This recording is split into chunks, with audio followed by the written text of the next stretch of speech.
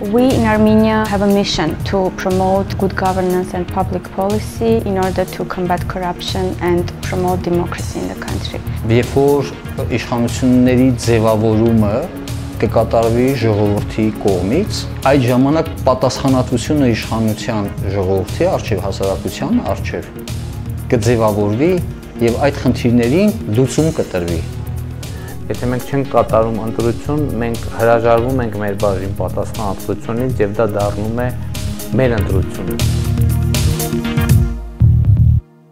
Even in our country that it's not so democratic and not so free, but if people really want to do some changes, they will reach it. So they need to go to elections, they need to vote, they need to understand that that's their very basic opportunity to make a difference, to vote.